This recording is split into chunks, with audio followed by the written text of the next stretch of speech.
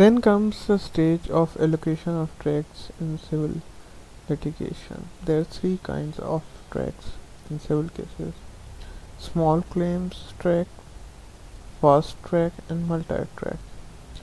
Once the court becomes aware that a claim is going to be defended, that there has not been settlement, then it will look at allocating the claim to one of the three tracks, either small track, fast track, or multi-track. The court will make a provisional allocation and the parties will be requested to complete and file with the court a direction questionnaire and in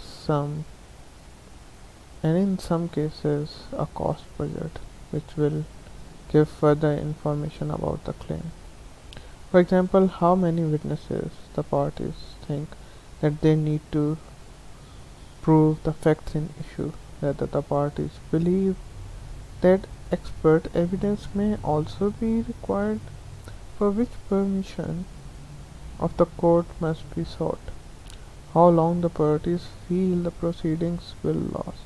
All of this parties shall tell the court, and to which track they think that the claim should be finally allocated. The court shall take all the parties in confidence when it comes to the allocation of tracks. With this information, the claim will be allocated to appropriate track, which will determine how the case will be managed from then on and what directions the parties will need to follow. So for small claim track, for cases up to £10,000, for cases up to £10,000,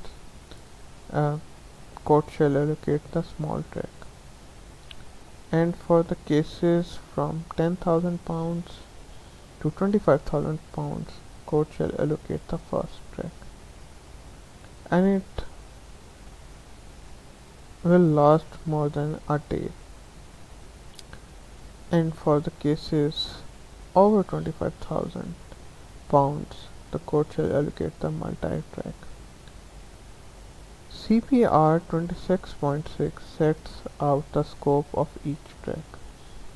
We will consider in the future lectures the case management in some details, and you will be able to appreciate which claims will be allocated to which track, and the differences in the management of the cases in each track.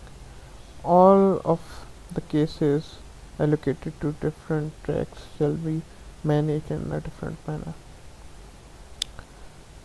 While the small claims track is designed for the simplest of cases, the small track allocation are for the cases that of simplest nature, and the parties will normally only need to exchange the documents on which they rely.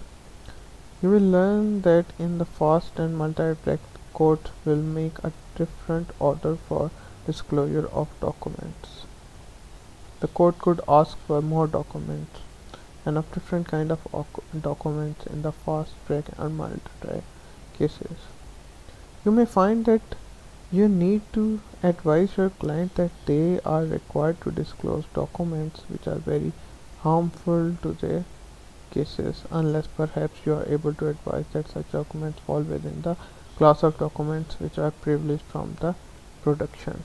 The court will actively manage the cases from an early stage in terms of production and evidence, and will always bear in mind the cost involved in the proceedings, and whether it is just and proportionate that such cost should be incurred.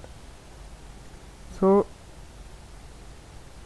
during the course of the trial, court shall always keep in mind that in what kind of track a case falls, and it shall make a procedure and continue the procedure in such manner as the track of the case is.